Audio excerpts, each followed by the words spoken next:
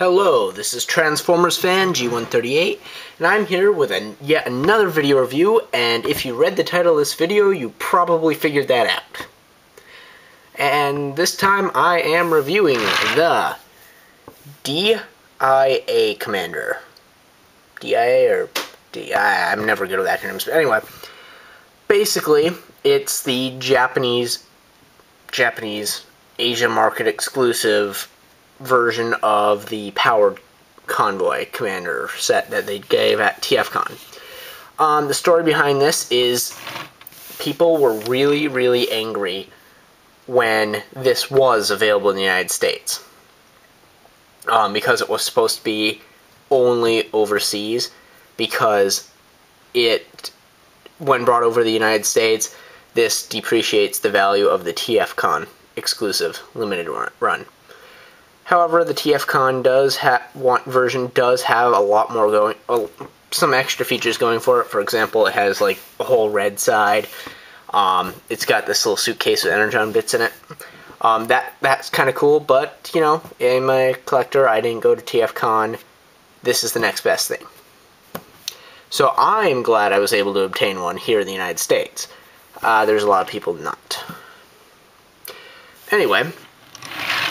So, this is based on the Ultra Magnus add-on set. They call him D.I.A Commander, or as far as it's kind of like a powered commander version of the set, and it's designed to make him look like the Diaclone version of Ultra Magnus, which was Optimus Prime painted blue with Magnus's trailer in Optimus Prime colors.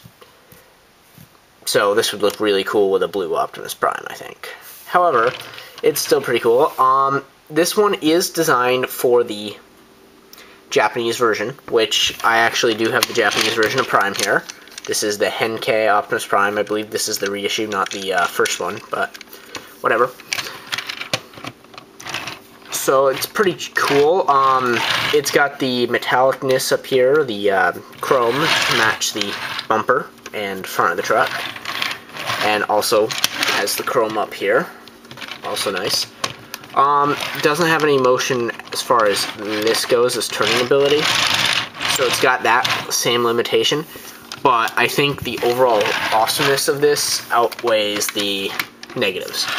Actually, I love this so much. This is what caused me to go out and buy a second Optimus Prime, and an Ultra Magnus figure, and the Ultra Magnus armor.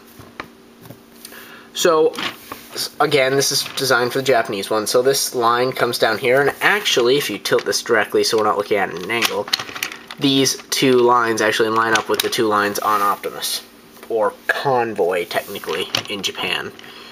But, whatever. On the back, it's pretty cool. He's got this license plate, which during transformation actually flips around and hides. If I can get that to flip. There. Like that. It's pretty cool. Unfortunately, I don't look at the back of it a lot, but that's a really cool detail. And again, this is from Fansproject, if I forgot to mention that earlier. It rolls nice. It rolls fantastic. And it clips onto Optimus through this little peg here, and hooks here. So, yeah, it's pretty sweet looking. Back here, this did come with the Magnus missiles. The second release of Magnus armor, which I ended up getting, so I got the extra gun and stuff that went with it too. Anyway, these don't particularly stay on very well. I don't use them a lot at all, actually. They're usually in the back of my G3 trailer. So, now I've talked to death about this thing, I'm going to go and show you how to combine it to Classics Prime, because I really don't feel like transforming the other one before I do a review on him. So, putting him aside,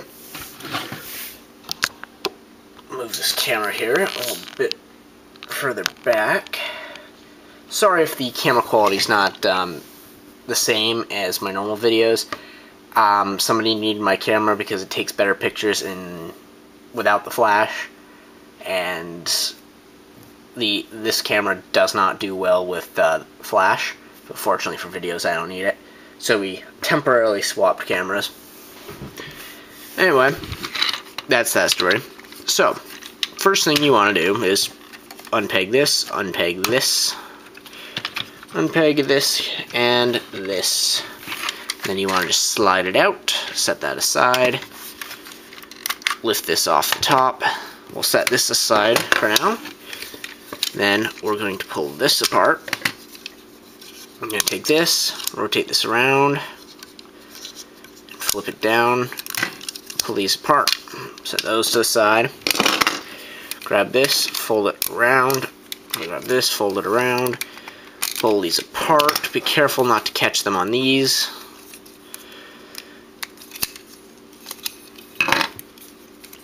Goes forward and rotate the head up. Close this. You'll notice right off that this is actually using the faceplate version. I thought this worked pretty well with this one.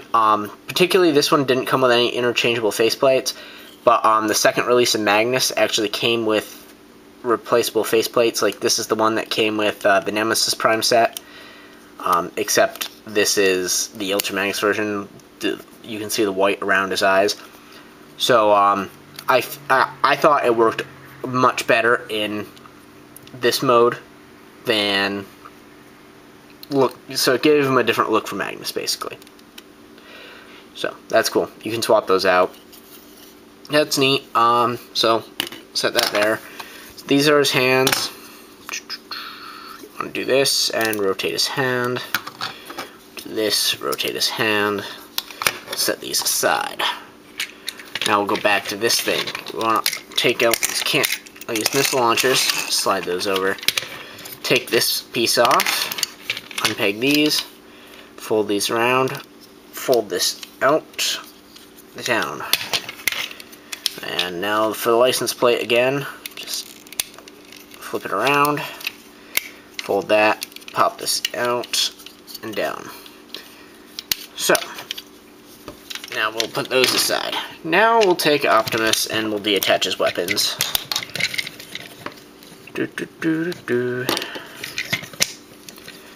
And now this is the part I don't like.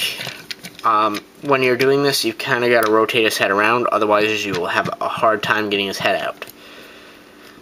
But that's that. So putting that in there, we'll start with the feet because they stay on much better than everything else. If you hear a snapping sound, that's perfectly normal, and I have not broken this yet. Kind of fits in there and snaps into place really loudly. Then this whole assembly comes up and over his kneecap. Same thing on this side. And there you have his awesome legs. Next, I will put on his arms. So there's this little cutout here that's designed for these panels here. These have actually scratched the yellow paint right off my arms here. You don't have that problem with the Japanese version because he doesn't have paint on this part of his arm. So it works out better. So that's why I actually went and bought one of the ones so I didn't have a chip paint Optimus. So I have his arms in like this. And then you take this piece, put it over the chest here. Sorry, you can't see that. So you take it, put it over the chest, kind of snap it into place, and fold these back two things down, and that locks it in.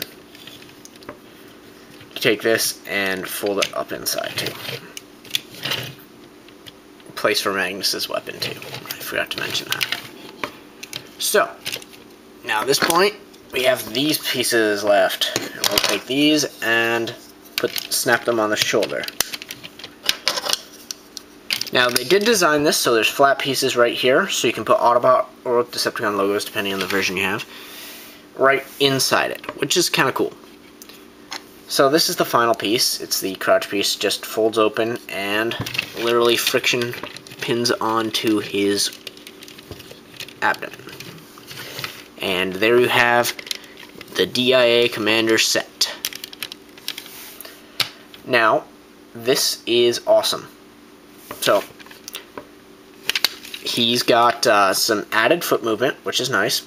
He's got he has a little bit more limited knee movement just due to the way the armor combines, unfortunately, but the rest of his movement, it's not limited. This piece does get in the way a little bit, but not bad. You still have a tremendous amount of posability. You know.